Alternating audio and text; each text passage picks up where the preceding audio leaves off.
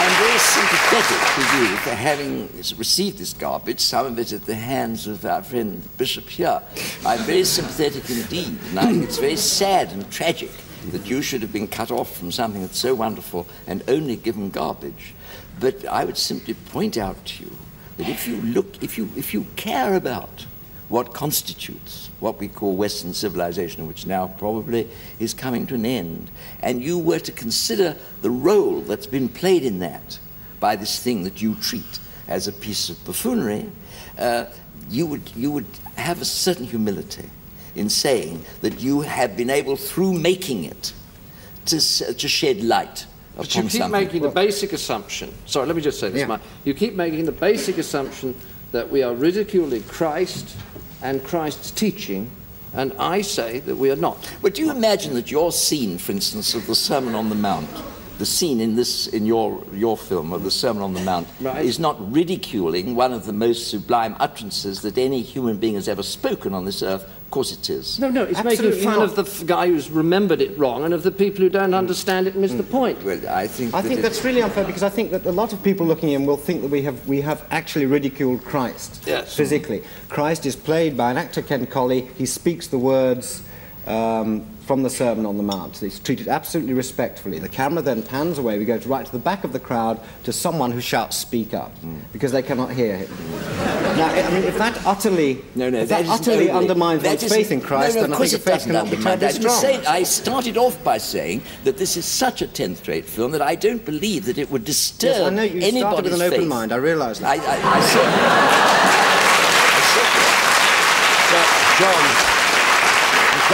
John, can I put you a question?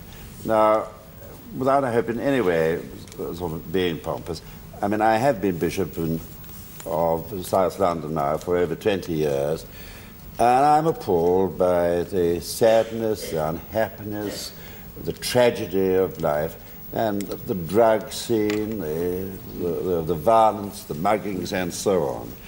And many people now are standing back with a measure of deep disturbance and horror. I was at Cambridge only the Sunday before last, and I'm told how the undergraduates are now turning up in chapel and seeing if Christianity has got something to offer.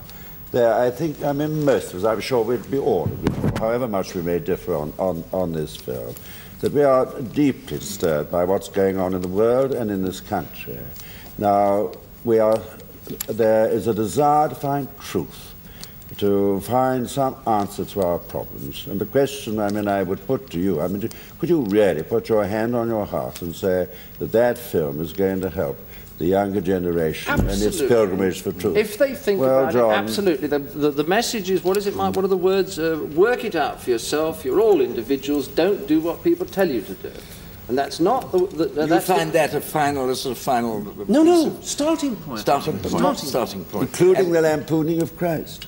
And the lampooning of his death, which is the most disgraceful part of the whole thing. Surely, Malcolm, it was the lampooning of a form of death, which happened to hundreds of people. You're lampooning a scene which has been played a fantastic part in the lives of believers for generations, a scene that has inspired the most amazing disinterestedness, creativity, that set St. Francis of Assisi wandering about the streets, that inspired St. Augustine to write The City of God. This I accept, but I think all that is true, and all you've done is to make a lot of people on a cross singing a music hall song. It's so disgusting when you think of it. A lot of people go away very happy, laughing at that, their faith not touched one jot. I don't think it'll touch their faith. I don't think it will.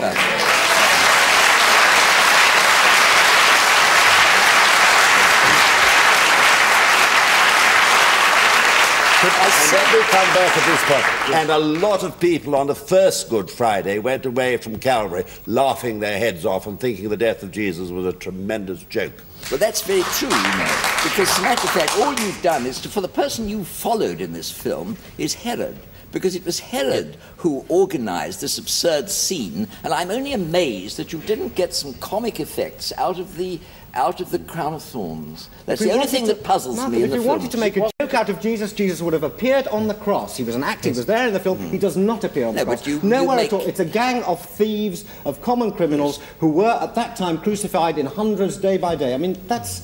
I'm sorry, I know that you think I'm wrong, but that's what I feel. It is not Christ. I think it's a ludicrous thing, because I tell you that the people see... This is what the film's about. Malcolm, can I just say that to an outsider, the crucifixion is a much stronger event if one realises that Christ went through something that everybody went through. If you treat it like something that only he went through, which is the image you get. I never realised I was about 16 that everybody got crucified. If he was crucified between... I also have to say that we have to... he was crucified between two thieves. If you're saying that the experience of those three people was the same experience simply because they went through the same physical experience, then you are utterly misunderstanding what the crucifixion means, what the passion means, why it's had this enormous role in people's lives. It wouldn't have had that role if it was simply one of innumerable men dying on a cross. It's because of what it signified that in terms of the incarnation, and of course you leave that all out of account. What you've done is you've succeeded in doing, and that for that reason it will have absolutely no influence in the long run, you have succeeded in reducing something which has inspired the greatest art into something which is presented in terms of the lowest art. That's your feat. That's your set up your own terms that we have to influence people. We're not saying we want to influence people. We're trying to make them laugh, make them happy. I mean, that's something that helps. Gentlemen, I'm going to have to call a halt. I'm very sorry. I think you've made people happy and made them think and made them laugh. And I think we'll make them talk about it. Well, you'll get your 30 pieces. You'll get your 30 pieces of silver. Well, I'm quite sure. I hasten to add that.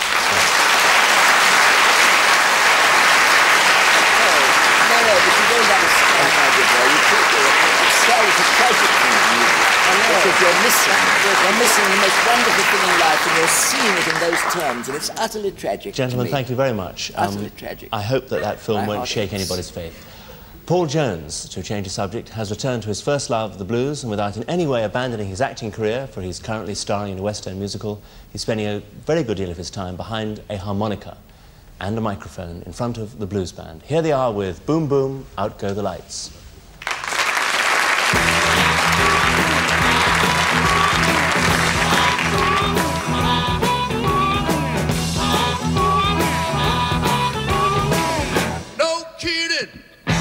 I'm ready to fight. I've been looking for my baby all night. If I get her in my sight, boom, boom, out go the lights.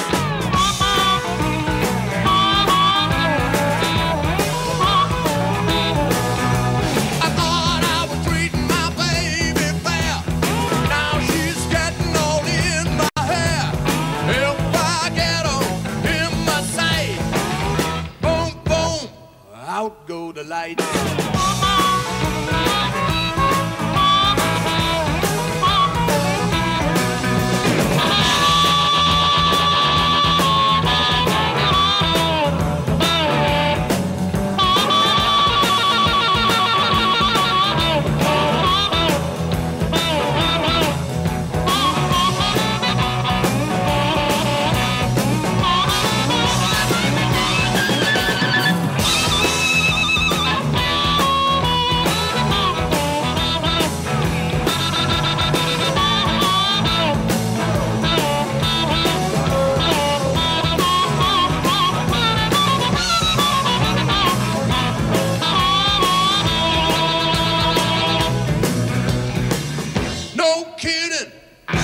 I'm ready to go. If I find a boy, don't you know? If I get her in my sight, boom, boom, out go the lights.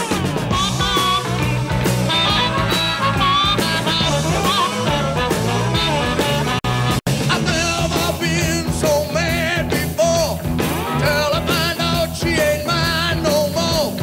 If I get her in my sight, out go the lights.